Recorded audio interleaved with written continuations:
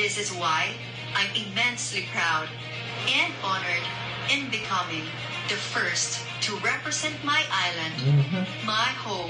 Talaga pag pinakita mo to sa foreigner, pupunta sila sa ano. Ang ganda, grabe yung...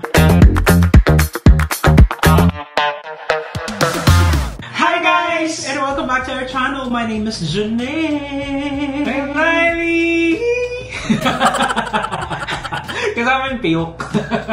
Trademark yun. For today's vlog, magkakaroon pa rin tayo ng reaction video for the tourism video ng ating delegates for Miss Universe Philippines 2024, and this time it's for Bantayan Island. Yay! And isa din ito sa mga lugar na gusto kong puntahan na hindi pa natin napupuntahan. We haven't been there. What you call that? Bantayan Island. So and without any further ado, let's watch this video. Yeah!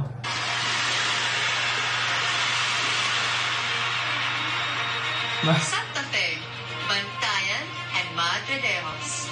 Ang ganda ng kulay. One island. Maayong adlaw, Pilipinas.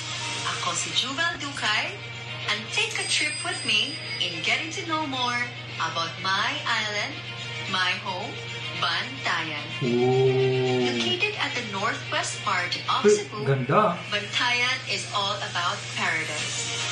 True. From our gorgeous coasts and sunny days to mouth-watering delights and our warm people. But we also take pride on showcasing and preserving our rich heritage, as well as the best of island culture. Meet Santa Fe, where nature's beauty shines from the land to the sea, with its pristine coastlines and breathtaking natural attractions. Ganda ha? At the heart of the island, we have the town of Bantayan, where paradise meets culture, heritage, and faith. And of course, Madre de Dios, the northernmost part of the island, teeming with bounty from the sea and a colorful history.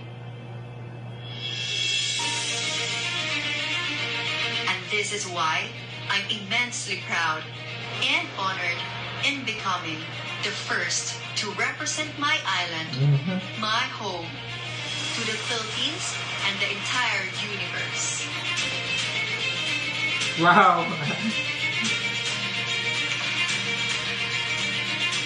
Once again, I am Juvel Ducay from the island of Bantayan. Yes! Ang ganda. I'm so proud of them now for producing such a wonderful video. Lalo yung quality. Talaga pag pinakita mo to sa foreigner, pupunta sila sa ano. Ang ganda, grabe yung ang blue ng dagat. Tapos yung sand na ang puti. Nakaka-excite pumunta, like, tara. Hindi ko nakaka-proud din si Juvel for being the first representative nila. Kasi, ang nakakatuwa doon is, ang Bantayan Island is part ng Cebu Province. So, mas known sa atin ang Cebu City lang. Yung mainland. Parang, hindi tayo ganun ka-familiar na about sa Bantayan, kung ano yung kaya niyang i-offer. And I think it's an opportunity for Bantayan to be put on the map talaga na we have a paradise in Bantayan. Yes, it looks like a paradise talaga na parang pag tinignan mo para siyang hindi sa Pilipinas eh. I know ang payak ng pamumuhay, which is something na na-realize natin na we wanted kasi it's away from the hustle and bustle of the city and the toxicity of the people around. Ay, alam mo kung maganda, bagay na bagay si Juvel dun sa video. Like, yung katawan, yung the face, the charm, ganyan. Tapos, yung background niya is wonderful. Kasi makikita mo sa aura niya na hindi siya yung ganun ka-stress yung aura na very, yung baby face, you know what I mean? Youthful. Parang Angelica, yung Angelica na skin na baby yung youthful.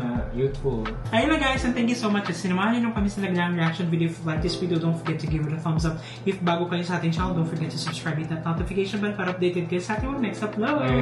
Hi Juvel! Kung mapapanood mo to. Thank you for watching our videos. We have a lot of videos done and we have a lot of videos coming. So keep watching us in the next video. Bye!